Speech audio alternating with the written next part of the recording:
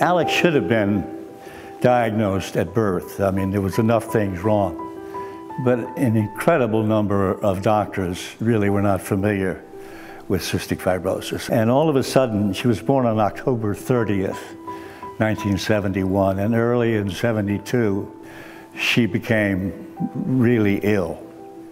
I mean, I'd heard the word cystic fibrosis, but I had no idea what it was, how serious it was, and I had to look it up in the dictionary and found out that it was fatal and life expectancy was very short. I mean, it just pulled the rug right from underneath of you. And so my affiliation with the foundation really began that year, 1972. We had this huge board, and there were regional trustees and at-large trustees, and God only knows what kind of trustees. And most of us were parents, and we were so frustrated. So there was just there was no real research being done. There wasn't any money. We had very, very little awareness, and it was hard to grow beyond parents and families.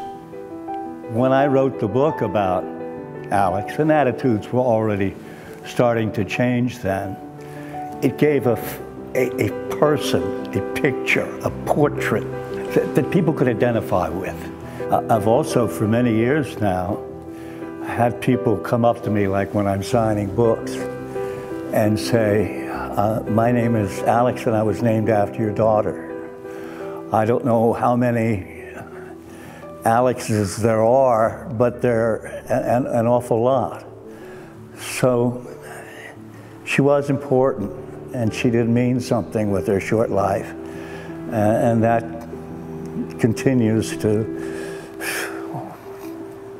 just make me very, very satisfied. It's the small thing that I could do.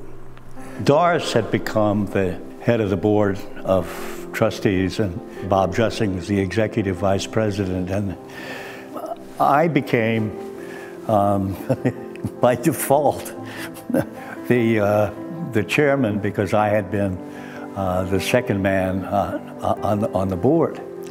And the things I did best as chairman were not things I did, but picking the right people.